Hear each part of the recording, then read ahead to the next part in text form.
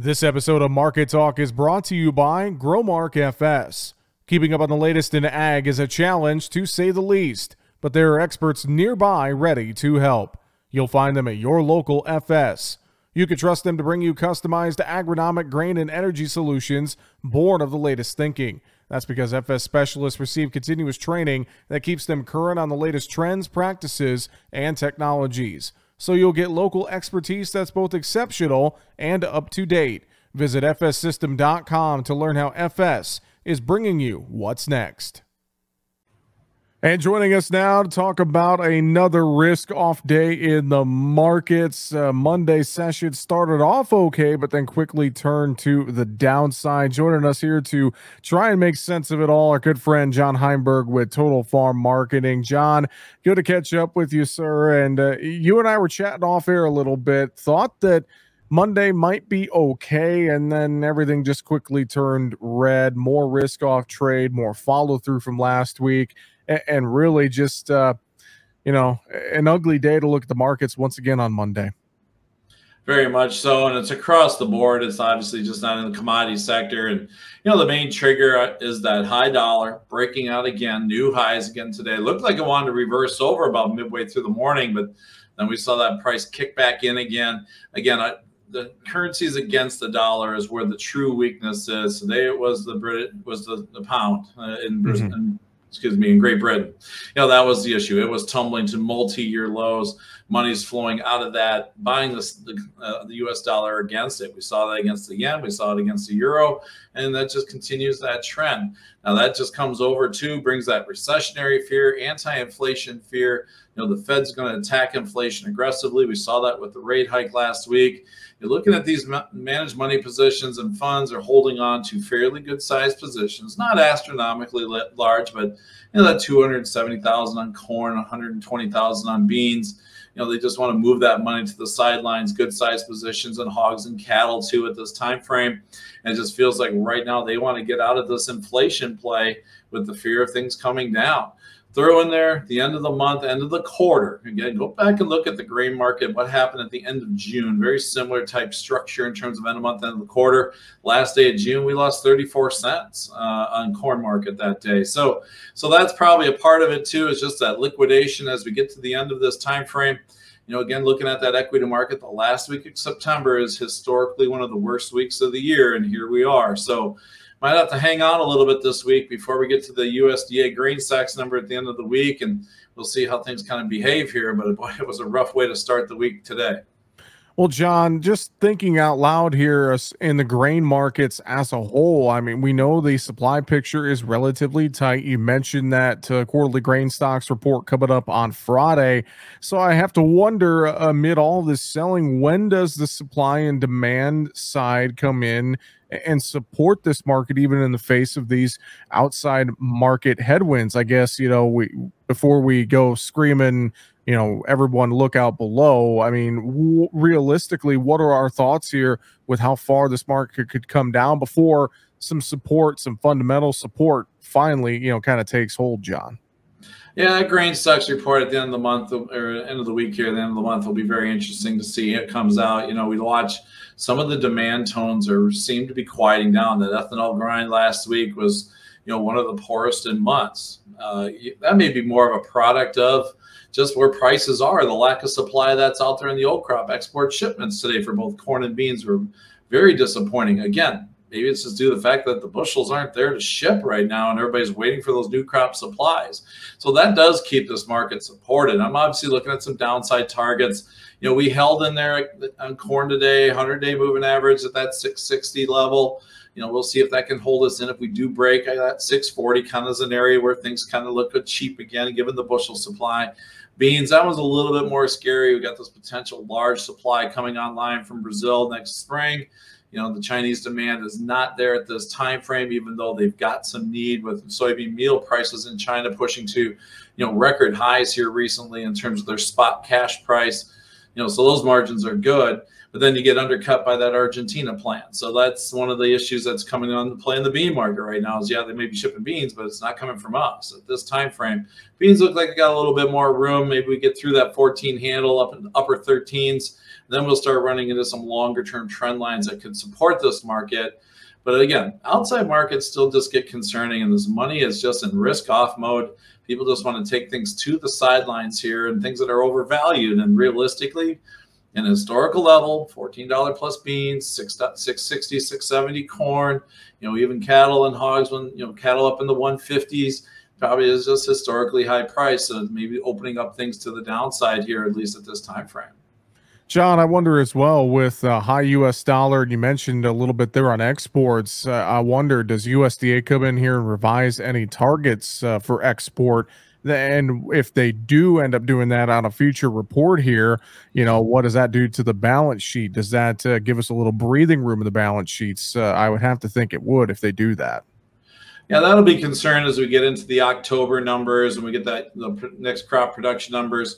They made some pretty aggressive cuts last month, when they brought that yield number down for both corn and beans. We'll see if that continues to be the trend. And again, very quickly, you had 100 million bushels here, 100 million bushels there, and what looks like a tight supply picture actually gets a little bit more comfortable. So, that's a concerning point going forward too in terms of price. I mean, we may still see production come down, but if the demand comes down at the same rate, we're just going to continue to be a little bit more pressure with that market because we're getting our supply side of this bigger. And that's still what the market wants to see overall is where's that end supply going to be? What's the trend for that supply? So that's going to be something we watch as we go into the winter months.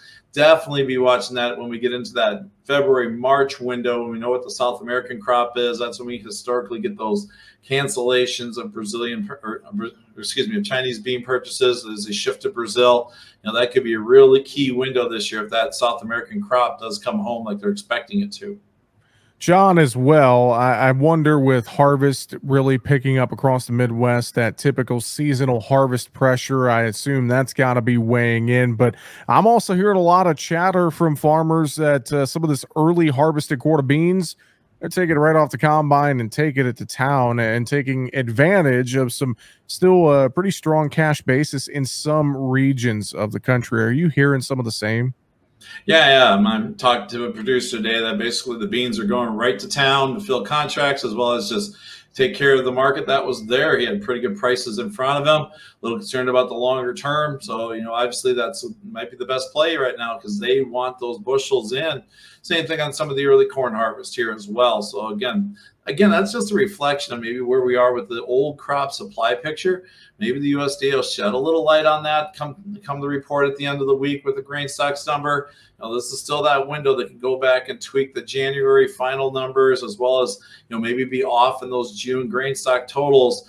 That's one thing I'm still wondering because the way the cash market acted this year just didn't feel like the bushels were there. I know the big story was that producers weren't selling because money was still pretty good, so they didn't need to sell it. But at the same time frame, now that things are kind of moving around, here comes the next supply. We would think we saw some more movement. We really didn't. So that's going to be something to watch on that report on Friday this week.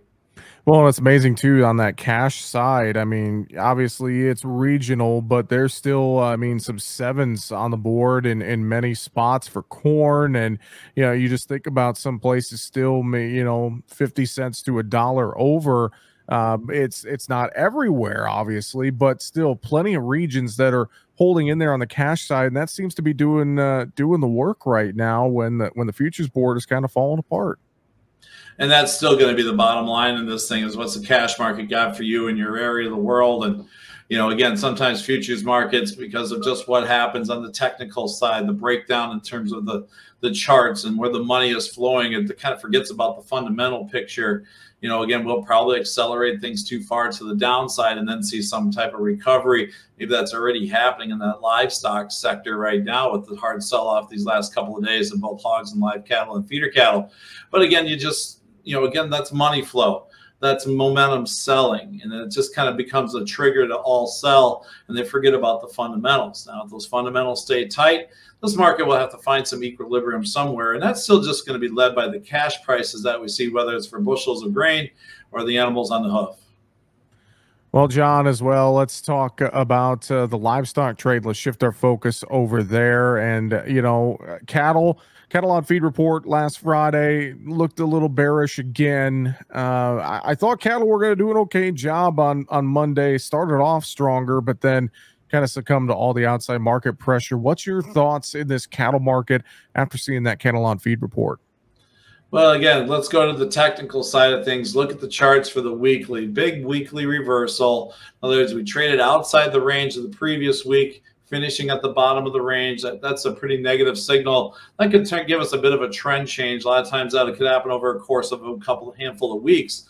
So we'll see what happens there. Cattle on feed numbers, for the most part, I think we're priced in. I mean, with the sell-off, that 2% miss on the placement side was still within expectations in terms of the range at the top end of it, but it was still within the range. And that number seems to be very hard to peg right now in terms of when we got for placement numbers coming in. So we did have a nice start to the day. Felt good firm open, pushed a dollar higher on the live cattle, pushed a dollar plus on some of the feeder contracts with grains being down. But then you just saw that stock market just start rolling over. You again saw that dollar go back to the upside. And that just brought those sellers right back into the marketplace. Again, crude oil also flipped over to the negative. We're really concerned about the consumer dollar, the consumer demand. Look at carcass values last week. We're about $4 lower on choice carcasses, about $8 lower on select. Those are the things that concern us. Now, cash market still sounds like it's there. We're expecting cattle supplies to start to tighten up as we move into the fourth quarter. We'll see what the cash prices are again this week. That could provide us a little bit of support. But just, again, felt like we broke apart technically and money went to the sidelines today. And we just couldn't hang on to any of those gains in both live cattle and feeders. Over in the hog market, I know you and I were talking before we went on the air. You're a little concerned about that hog market. Just we got back to levels we haven't seen since the beginning of the year. And I know just that retracement in hogs, especially after Monday's session, it looks a little ugly right there. When you're talking that big of a drop in a matter of 4 or 5 days, that hog market definitely got punched in the gut here. Big move today, pushing $4 lower in the front end. Just really makes you question what's going on in that market again overall. Now, big thing this week, quarterly hogs and pigs will be out on Thursday the 29th. I doubt we're going to see much expansion, especially with prices coming down and grain prices where they are. This market could be setting itself up pretty negative for a report that could be pretty friendly, especially if we get that confirmation on hog numbers. Not saying we're going to be off to the races here with that, but at least at this time frame, maybe we've got a lot of negative news priced in this marketplace. Again, it's technical selling. The funds are still sitting on a fairly large hog position at the end of that, going into the commitment of traders report. They just moved some money to the sidelines here. We broke apart technically. The momentum sellers are there. Fortunately, in the hog market, there's not enough people to step in front of the market to keep it from free falling. Now we got to see where we go. We did kind of hold the low at the end of the day today. Saw a little bit of profit taking. So maybe we've kind of washed this thing out per se here. But I'll tell you right now, those charts look scary. And if we can't get the cash market to wake up or retail values to get a little lift, it might be just easier to hit the sell button right now than it is the buy button. Well, and I wonder as well, with all the outside recession fears and everything else, John, what's thing going to look like at the grocery store? What is that retail counter going to look like here? Let's say we get into November, let's say another month out, what's that consumer demand going to be looking like in the protein sector? I'm very curious, just with all of this global recession and risk off type of trading we're seeing right now. Yeah, and that's the wet blanket over top of anything in the livestock sector for a prolonged type rally right now is, what's that do to the U.S. consumer? I heard a stat today that credit card debt is exploding again. We got used to having that loose money supply in front of us. Now that's starting to tighten up. People still want to spend like they were before, and they're putting it back on the credit card side. But if we start seeing some issues in terms of labor, that could really put a lot of pressure on the consumer market. And that's got the cattle market, beef, and the hog market mostly concerned. Probably a bigger factor in cattle market because of the higher price retail goods. So, staying in front of this thing right now, that is still the biggest concern right now is what does the consumer do here? Even despite the tighter cattle numbers and hog numbers that we're expecting to see down the road, we're going to get confirmation on those, I would expect here going into 2023. the consumer's not willing to step up and buy that product, again, that just backlogs the system even more so, and could be, again, that wet blanket that keeps this market from really getting some type of traction going into 2023. John, it's hard to find a bright spot on a day like we saw on Monday. Energy prices coming down maybe helps a little bit in some instances. I know nat gas, we pulled like $4 off this market here in the last month or so, but I know also there's factors in the energy side that don't help out grains and livestock, though, even though prices are coming down, John. Again, very much so. And that comes down to the consumer and the lack of demand. I know supplies are tight, but, we get demand-driven markets. In this case, it's due to the lack of. Again, we talked about that ethanol grind in terms of last week. Just maybe that demand is not there. Gasoline usage, back to pre-pandemic levels and below. So we're looking at numbers that just are showing that the consumer is kind of shutting off here at these price levels, and things need to come down in order to get that to fire back up. So again, that just brings all these ripple effects into the marketplace. Again, you mentioned it with the meat section. What does the consumer show? What does the consumer do? If we shut down our buying, we shut down the usage, that commodity space is just going to have a hard time finding any traction. And again, here you're watching the equity markets breaking to new lows, taking out the lows from June.